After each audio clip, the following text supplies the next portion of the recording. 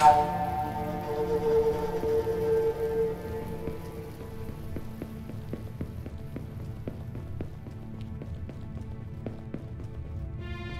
lord, our armies have all fallen. The castle scars can't stand it any longer.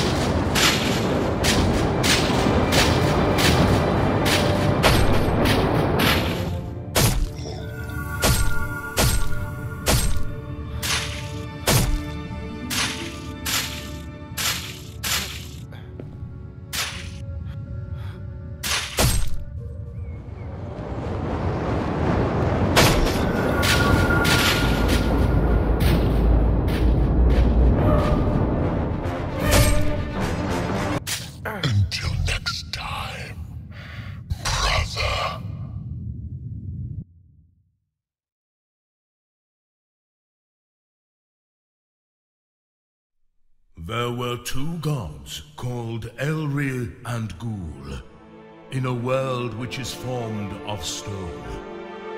One of these gods, Elri, created sculptures. Ghoul, on the other hand, blew fire and life into these sculptures. This coexistence was interrupted by a crash of a meteorite. It brought water to the earth. A tree sprout blossomed from the source of that water. Creations of Ghoul didn't want to coexist with water because it extinguishes the fire within themselves and got separated with the followers of Elri. A war emerged for both sides. Ghoul lost this war and got imprisoned beneath the tree which water brought to the world. There was peace for a while, until some of the followers of Ghoul gathered up and released him from his prison. Filled with hatred, Ghoul corrupted nature with his fire. He fed the creatures of nature with fire and turned them evil. His creations got power over the world. His